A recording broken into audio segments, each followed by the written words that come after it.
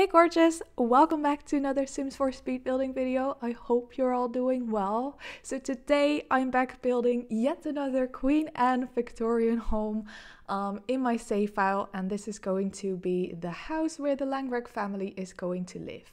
Now, if you don't know who the Langeraks are, Kaylynn Langerak was first introduced in The Sims 2, and she was a maid for several of the families, and she's quite infamous for having an affair with both Don Lothario and Daniel Pleasant. And a little fun fact is actually that she's involved with one of the scripted events with the Pleasant family. So if you go and load up the Pleasant family in The Sims 2, Kaylynn will come over to clean the house. Daniel is home alone and his wife Mary Sue is off to work. And you'd be asked if you would like Kaylynn to stay over after work, and Daniel is prompted to have a little bit of a woohoo sesh with Kaylynn. And actually the game is programmed for Mary Sue to come home early. She gets fired from her job, and she catches Daniel with, did I say Don? I mean Daniel. She catches Daniel with Kaylynn in bed. So yeah, Kaylynn is definitely a little bit of an interesting character. Like I just said, she also had an affair with Don Lothario, and Don Lothario is the Pleasant View's womanizer. He is engaged to be married with Cassandra Goth, and he also has an affair with both the Caliente twins and Kaylynn Langerak. So that is who Kaylynn Langerak is. In my save file, I had quite an interesting idea for a storyline. So Kaylynn fell pregnant with Don Lothario's baby, and because I always kind of imagined that Kaylynn was Don's favorite, he wanted to help her out. He kind of stayed in a relationship with her as far as Don is actually able to commit to one, because he's a bit of a non-committal sim. I would imagine he would probably still cheat.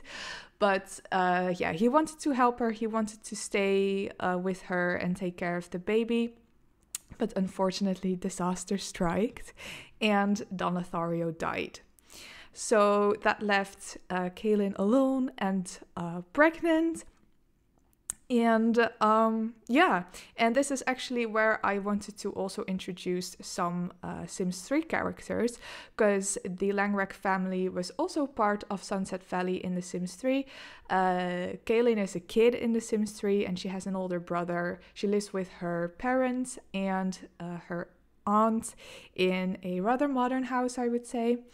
So in my save file, her parents sadly are no longer alive, but her brother is. He kind of stayed with, his parents. He's a bit of a lazy sim. He never really was very ambitious or wanted to move out. He always kind of enjoyed staying at home and letting his parents take care of him.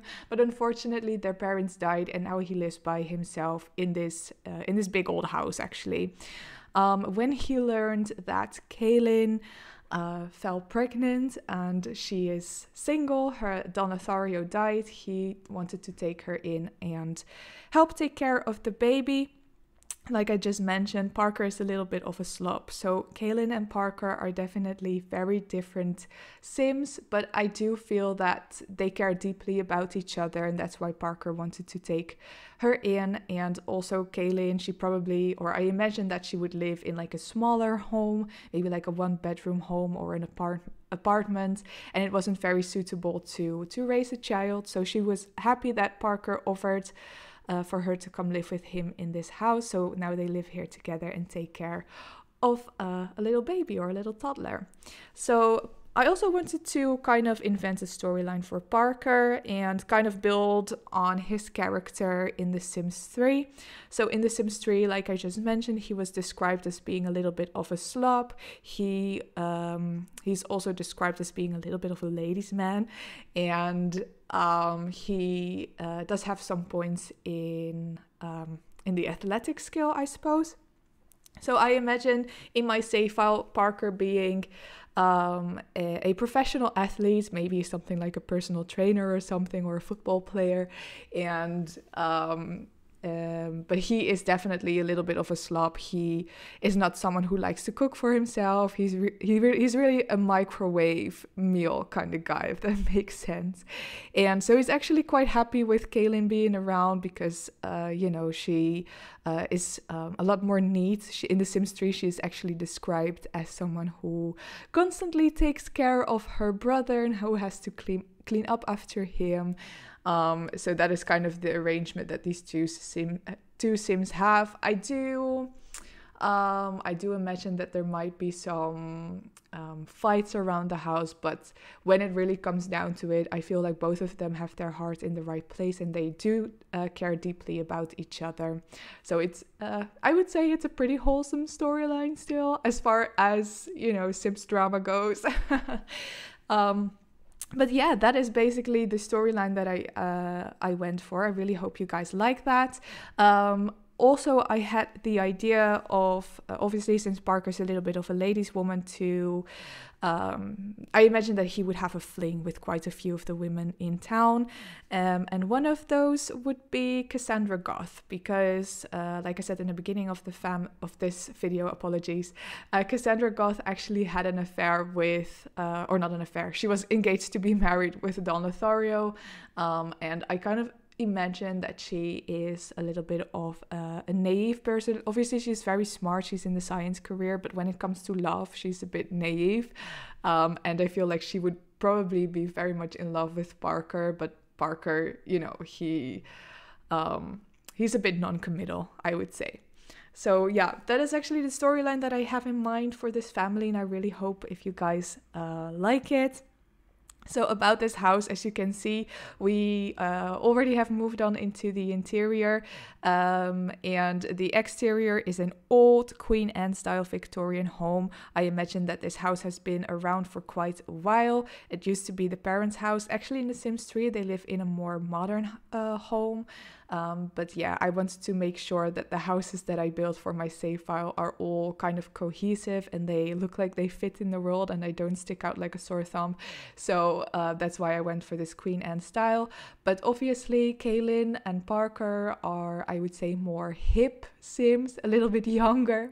So they would have renovated the inside quite a bit. So as you can see, the interior, I really went for a more modern and family-friendly aesthetic. I used a lot of Dream Home Decorator in here, as well as some Parenthood items, and to make it look a lot more family friendly and a lot more fresh and modern on the inside, whereas if you would compare it, for example, to the Goth family house, they have a lot more old furniture. It's really everything is Victorian, I would say, and they have a lot of antiques around the house, and I feel like that fits their taste a lot more. So yeah, I really actually quite like this house. I don't often build houses like this. Usually I build like a modern exterior and a modern interior, or I build a very traditional exterior and then I go with more old-fashioned furniture as well. But I feel like it's actually quite realistic where, if you're going to buy a house, often very new houses might not be available to you or not in the area where you want to live.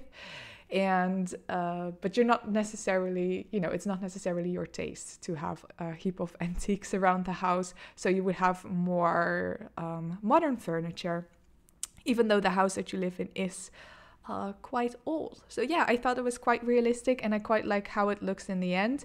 I would say that the interior is definitely very close to my own personal taste, even though I love building Victorian homes in The Sims. I don't necessarily want to live in one myself. But I really love this combination. I think it's just very realistic to build houses like this, and I definitely intend to do it more often. So the color scheme of the exterior, by the way, will change quite a bit. I don't think I get around to it just yet.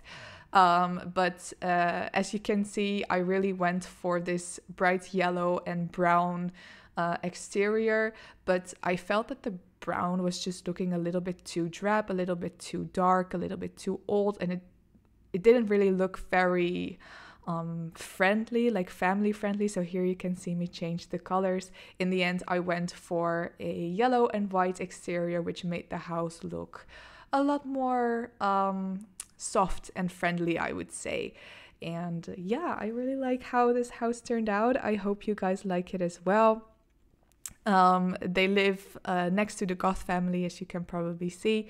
And in this little neighborhood, we also have the cemetery and that other blue Victorian home across from this house is a haunted rental lot. And I also made videos on those builds already. I think those were actually the first 2 videos on my channel. So if you're interested, please feel free to check them out. So yeah, that is actually basically all I really have to say about this house, you guys. So I kind of wanted to just discuss some Sims news because it has been quite a big week for Sims news. First, there's a new kit announced, and I mean, say what you will about kits. For me personally, I have been on board with all of the building kits they have put out so far, and I'm really excited actually about this one. It looks really good. I love that Art Deco vibe. I love the maximalism vibes. And I was actually a little bit annoyed because I just finished building the Alto house, and I really went with a kind of Art Deco style for that house. And then they announced this kit and I was like, oh no, I wish I could have used that in that house.